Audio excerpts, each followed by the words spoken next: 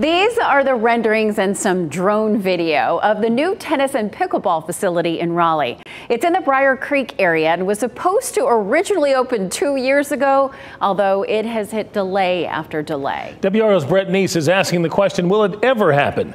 And is the city's $10 million investment safe? The signage with the swing logo has sat along this fence line for years, with little more than the wind to move it. Finally, though, after so many delays, crews will begin moving dirt next week. Rob Autry is going over the site plans for his latest venture, swing, racket, and paddle. For years, the longtime entrepreneur has envisioned a facility for tennis and pickleball unlike any in the world. It is a dream come true. But that dream was put on hold time and time again, and the cost of it has significantly increased.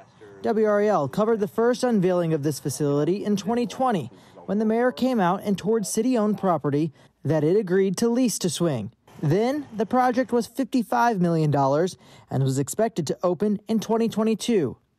In 2022, I covered new renderings of the facility, which had jumped in price to $70 million. It was supposed to finish construction in 2024. Here we are in 2024, and there's still no facility, and the budget has increased to $125 million. So I asked Autry why anyone should take this project serious after all this time. Our permits are in, we are off to the races, our groundbreaking is done, we've got some incredible partners that are part of this process, and just the size and scope has changed dramatically. For the city, it's still a gamble, but leaders believe it's a safe bet. We've done our work as a city in working with the swing partnership, and we're confident that by, I believe, the end of 2026, we're going to be looking at having a great grand opening in partnership with them.